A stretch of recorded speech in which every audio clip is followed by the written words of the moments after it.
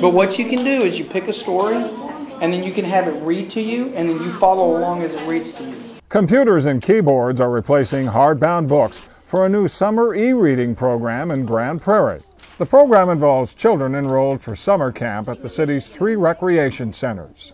As part of the camp, the youngsters head to a computer lab at a nearby school. There, they log into a specially designed interactive course or plug into e-books. I'll give you this, okay? Go ahead and fill it out, okay, whenever you can.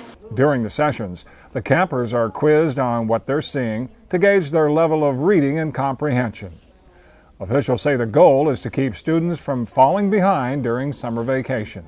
Typically over the summer, if a child, a student, does not read, basically their reading level will kind of go down just because the brain isn't challenged, isn't exposed to those reading comprehension strategies that they go throughout the year. So basically what we're trying to do is we're trying to maintain some of that reading so that the gaps will be less wide when they get back to school. The enthusiasm that the students are having for the program, some days it seems like, I don't want to go in there and do that. But once they get in there, they begin getting involved, and you can see from their attitude that they're enjoying the program too.